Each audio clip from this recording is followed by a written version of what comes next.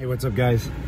Happy Wednesday. I am outside of a showing that I am about to do. I am doing a showing for a client that is out of town, and her mom and her sister are here locally. So they want to see this. I'm in Creekside here in Copper's Cove. I just passed the community pool and all that good stuff here. I've never been back here. It's a pretty cool part of town I haven't seen. I am about to look at a listing. So I just wanted to do a video on, I get a lot of clients that I come across, and I train at my gym. I own a local CrossFit gym here in Copper's Cove.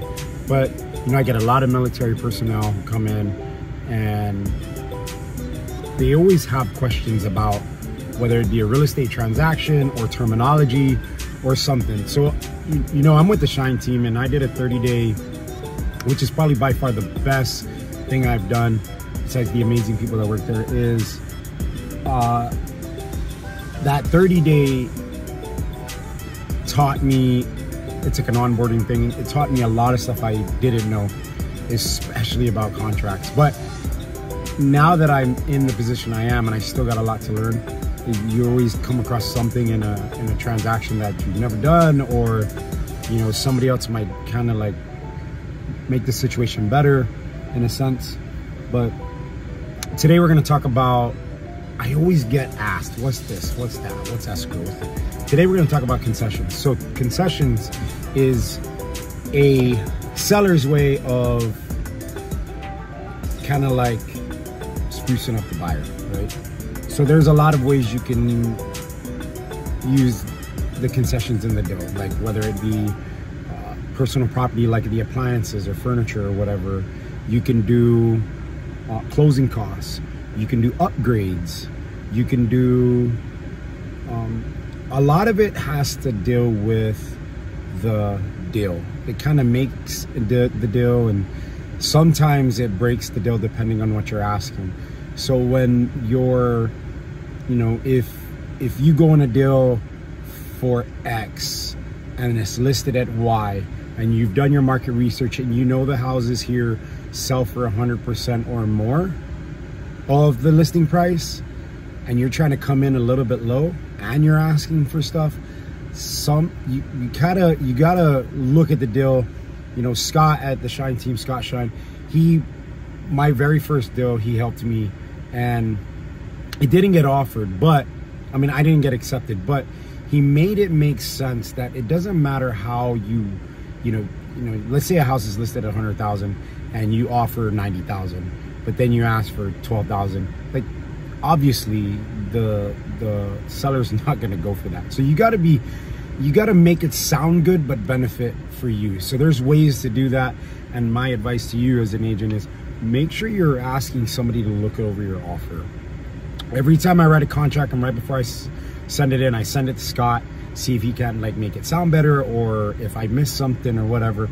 Always. And I like that, because when I was an NCO in the Army, we always had buddies, your battle buddy to your left and your right, always check your work. That way, if you mess up, it gets caught, and you're watching your, your thing in the,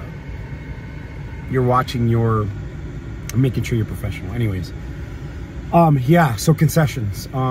Like I just,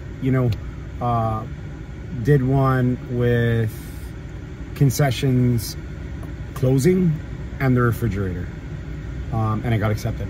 So I did my market. Our team has this thing that they send out every month or every week, and it tells you what's going on in the market, what houses are selling for, what price they're selling for, what's the average, are they selling above asking or below asking, what's going on, just to kind of give you a feel. It's almost like ammo when you're going into a fight, so you know exactly what you need to negotiate the deal. And that's how you get good at negotiating. You got to do your homework.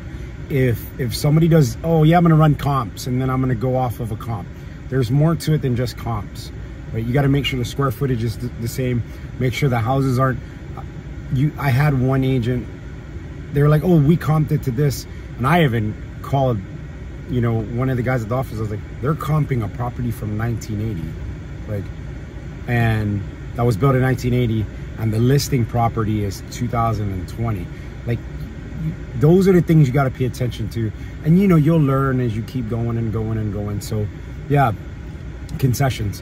When you're out there, if you're an agent and you've got your clients, make sure you are educating them first and foremost from the jump.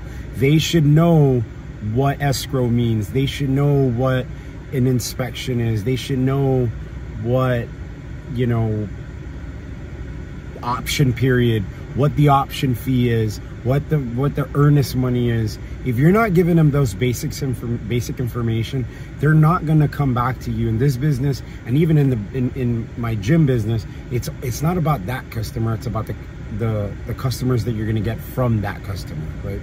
You got to give good service, and it's your obligation to make sure they understand it. Before I came to the Shine team, I didn't do each paragraph in the contract. I didn't go through, I just went over what I thought was relevant. Now I go through every single one with the client and make sure they understand what it is. Even if it's not applicable, they know, and they appreciated that, you know, making sure that they understand all that stuff. So yeah, hook them up.